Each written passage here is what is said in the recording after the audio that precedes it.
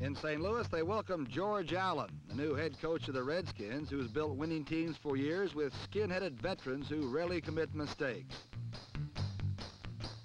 Bob Holloway, the new coach of the Cardinals, came from Minnesota, where his defense ruled the black and blue division. Against Washington, the Cardinal defense made the Redskins pay dearly for every mistake.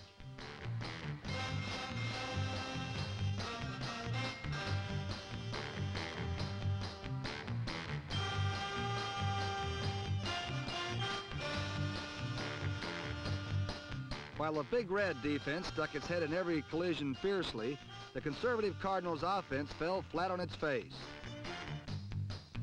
The 2 touchdowns scored by their superstar tight end Jackie Smith, number 81, were the only bright moments for St. Louis.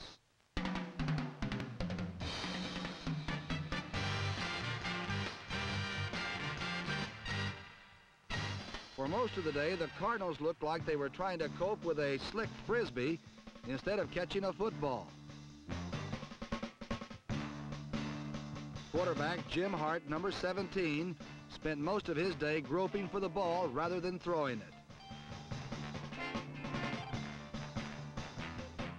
3 times the alert Redskins secondary picked off his errant tosses.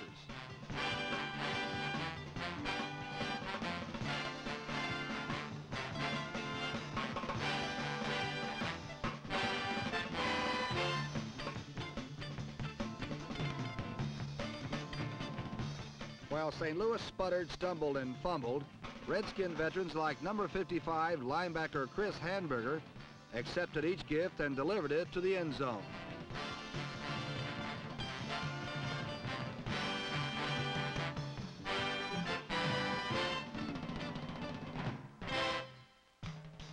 On offense, Washington relied on the ground-eating strides of Larry Brown, the NFL's leading rusher in 1970.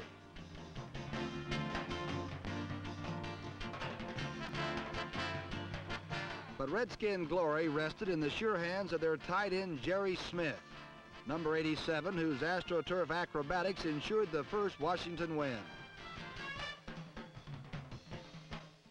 While Jerry barely missed an impossible touchdown, he came back to score one almost as incredible.